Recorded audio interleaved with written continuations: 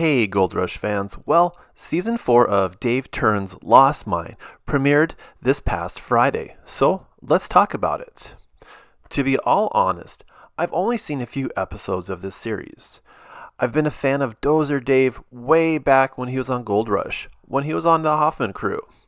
For me personally, he was the leader of the crew.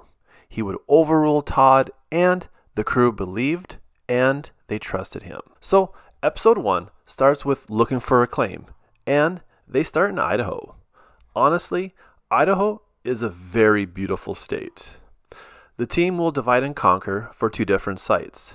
Dave and a geologist head in one direction, and the rest of the crew, they go in another. So let's talk about the crew. From what I've seen, the crew is the same. Dave, he honestly has a very solid crew, and they have the experience and the knowledge to handle almost any situation. For me personally, Jason, I can live without him. He's a very cocky, arrogant. He adds drama where it's not needed.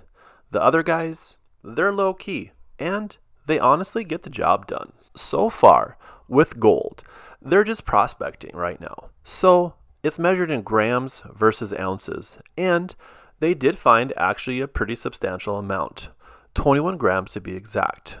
Great results, but there's not enough land to last the whole season. So when one door closes, another one opens.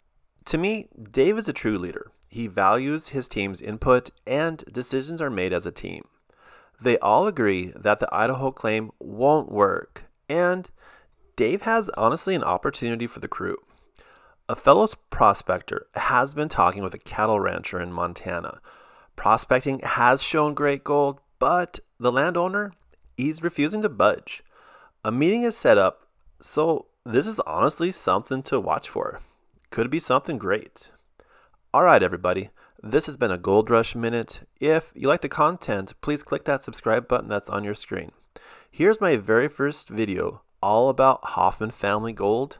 Till the next time.